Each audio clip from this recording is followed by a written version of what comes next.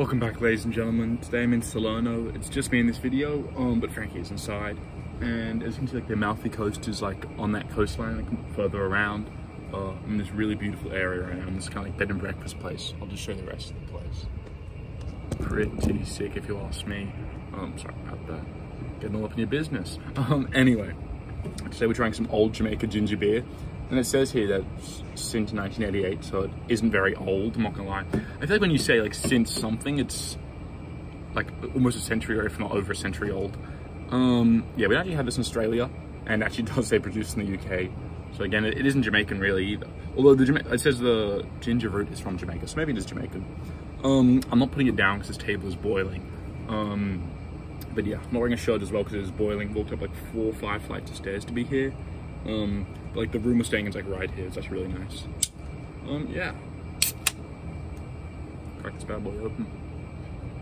It smells really gingery. And before I sip it, I want to say, I'll put a picture of it in. Actually, 2 things I want to say. Last night, Frank and I went to this pizza place, and the pizza was really nice. But I got a beer, like a German beer, and it came in this, you'll see the picture of the glass. Didn't even realize the top of it was like a soccer ball. It was a sick glass. I do love it as well in other countries. They don't do this in Australia. When you order a specific like type of beer, they'll have a glass like dedicated to that type of beer. Like, I'm sure it's a nightmare when you're like cleaning up, grabbing all the glasses because you can't stack them, but it's a treat for the customer for sure. And the second thing I wanted to say, just before I'm filming this, Frankie and I were down like in Salerno, and we had went to this really nice gelato place, but they had where you can get the brioche bun and then like 2 bits of like 2 different flavors of ice cream in it. That was really good. I've actually seen it on Instagram before in other places, and I tried it, and it does sound weird, like bread, like a bun kind of thing with ice cream inside, but it really does work. And the thing is, it's unbelievably filling. Yeah, it's almost like pretty much was my lunch. Yeah, let's get into this. Some old Jamaica ginger beer.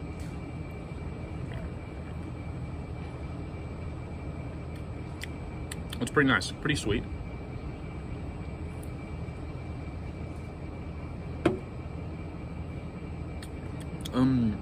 No, it's pretty sweet, and at first there's a little bit of a gingery taste, not that strong, but definitely has like a ginger bite afterwards, which I really like.